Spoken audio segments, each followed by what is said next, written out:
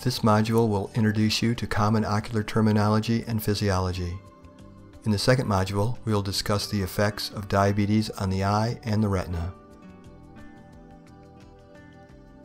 In a recent survey, the American public rated loss of vision above memory loss, hearing loss, or speech loss as having the greatest impact on quality of life. Yet routine vision exams are sometimes overlooked for those diagnosed with diabetes.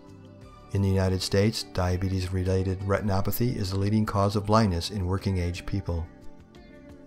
However, in countries with systemic screening programs, and I quote, the incidence of blindness can be brought down to 1% or less. The eyes and adnexia are connected in some way to 6 of the 12 cranial nerves.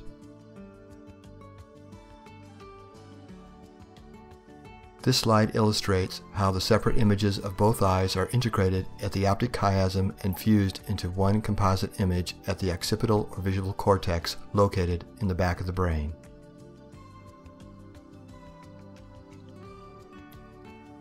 This frontal view of the eye identifies the following anatomical structures. The iris is the pigmented tissue lying behind the cornea that gives color to the eye and creates an opening called the pupil.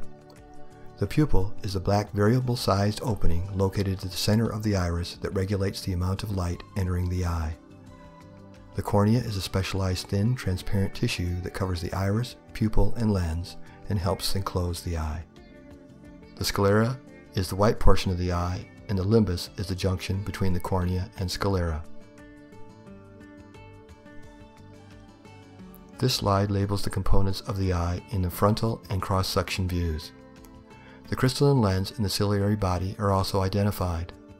The crystalline lens is composed of transparent cells whose structure helps focus images onto the retina, macula, and fovea.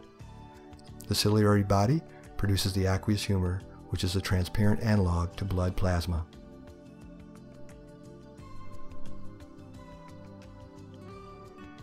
The major components of the back or posterior pole of the eye are identified in this slide. The vitreous body can be imagined as a clear jelly-like substance filling up the space between the lens and the retina. The retina is a thin membranous lining of the rear 2/3 of the eye, which is subdivided into the macula and fovea. The optic nerve is like an HDMI cable that transmits the image generated by the retina to the visual cortex of the brain. The fovea contains cones that transmit a highly defined color image. The cones work best under high light conditions. The macula is a transitional area composed of rods and cones. The remaining area of the retina is composed of rods. The rods are most active at low light levels and transmit in black and white.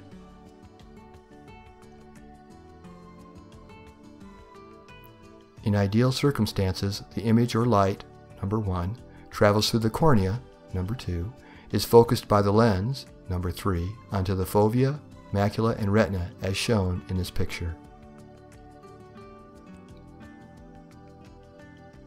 This is an enlarged view of the macular and foveal region of the retina.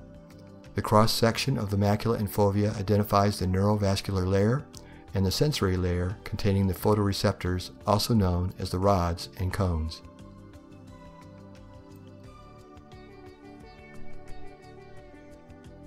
The left image on this slide is a normal retina, in which the fovea, macula, and retina are identified.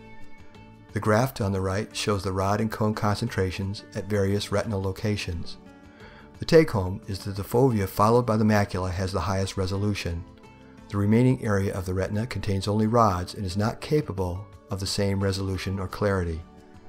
It is estimated that each eye contains 6.4 million cone photoreceptors and 110 million rod photoreceptors. The importance of the fovea, macula, and retina will become more apparent when we discuss the complications of non-proliferative and proliferative retinopathy, as well as macular edema, in the next module.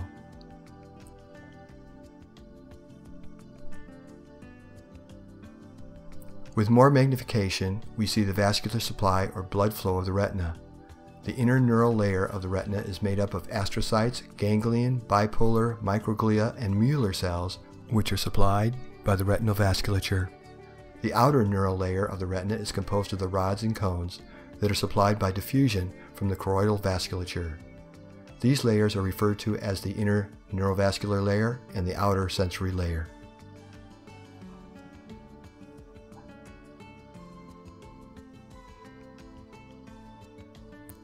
With even higher magnification, the interplay between the capillary and the neuron can be seen to the right of this slide. The pericyte is considered the keystone of what is referred to as the neurovascular unit.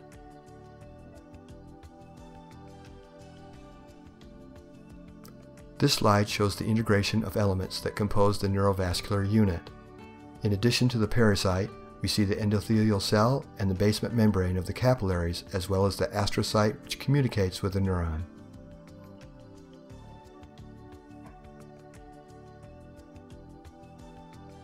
This slide outlines the pericyte and its recognized interactions with its fellow neurovascular partners.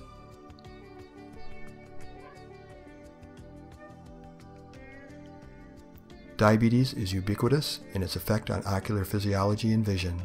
Retinopathy is the primary complication most often observed. However, there are other ocular effects diabetes exerts on the eye's physiology. The next 3 slides will briefly review the vascular elements and innervation of these ocular structures.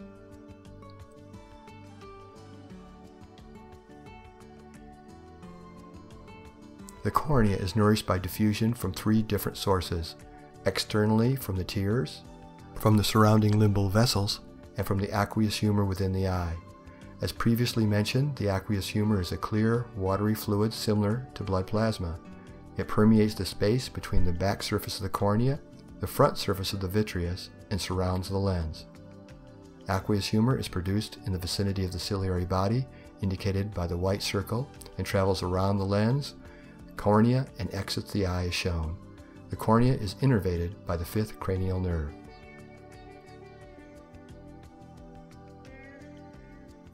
The crystalline lens of the eye is avascular and receives its nourishment from the aqueous humor.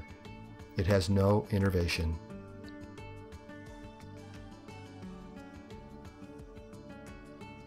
The iris is supplied by the ciliary artery and is innervated by the 3rd cranial nerve.